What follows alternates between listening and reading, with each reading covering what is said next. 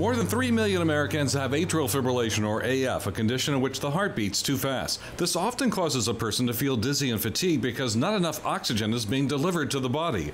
A revolutionary new 3D heart mapping system by Abbott is the latest breakthrough to aid in diagnosing irregular heartbeats. The Abbott EnSite Precision cardiac mapping system allows physicians to visualize and navigate the heart quickly and accurately. We are seeing more patients with complex arrhythmias, which require an extremely precise map of the heart.